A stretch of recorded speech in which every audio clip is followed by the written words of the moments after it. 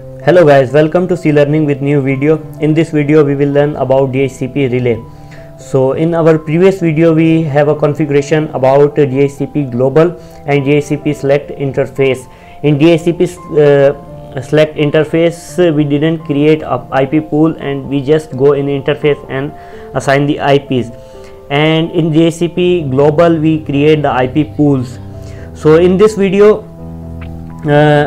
we learn about DHCP relay. DHCP relay is enable the DHCP communication between two different broadcast domain. Like our previous video about DHCP global, we just create the DHCP server on local router on the same broadcast domain, like on this router, and DHCP server give the IPs to these PCs on same broadcast domain. Now we enable the DHCP server on different broadcast domain, and DHCP server will give the IPs to these PCs.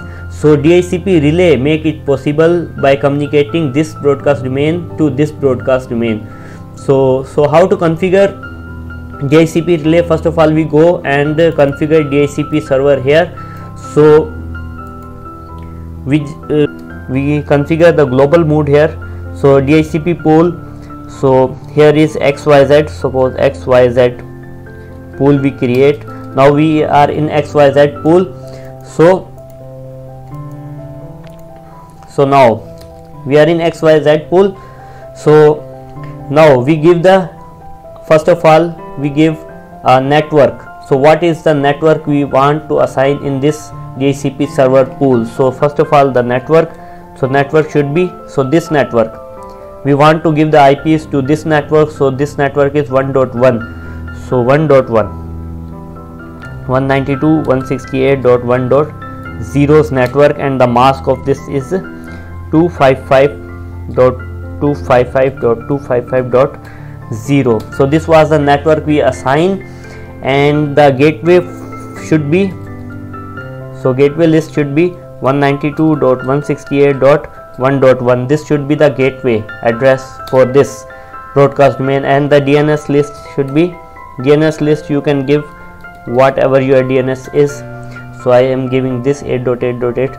so now we create the IP pool. Now we quit. First of all we enable DHCP server, DHCP enable. So we enable DHCP. Now we go in interface gigabit ethernet 0/0/0 and give the IP to this interface. So IP address of this interface is 192.168.2.1 and 24, and okay already exists I given. So we give the IP address to this interface. Now we select the server. So DHCP select global. So we select the DHCP select global here. So now we go in this. First of all we create any routing protocol. So I am configure RIP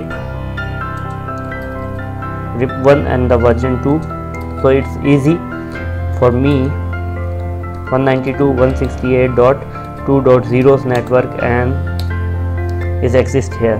So now we go in this interface. First of all we give IPs, system view interface G00 0/0 this interface, and the IP address is 192.168.2.2 okay 24. Now we go in this quit. First of all enable DHCP enable, and now we go in interface G00 0/1 and give the IP address. So IP address is 192.168.1.1 okay 24, and DHCP select. So here we will select relay because we want to import the DHCP server. So we will not select the DHCP server here, but we select the DHCP relay because the DHCP server is this server, so it does not exist in this router. So we DHCP relay and the DHCP relay. So if you question mark, so you can say what are the commands, so you can IP. So we will use this command DHCP server IP. So we'll give the server IP, just server IP. So this will import the IPs from server for this PCs.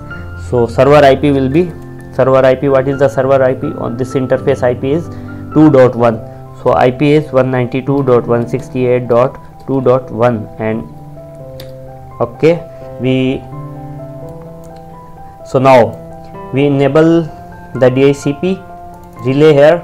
So now we go in DHCP apply, and if you type here IP config, so you can see after some time you will get the IPs. Sorry, we didn't apply here the any routing protocol. So quit rip 1 version 2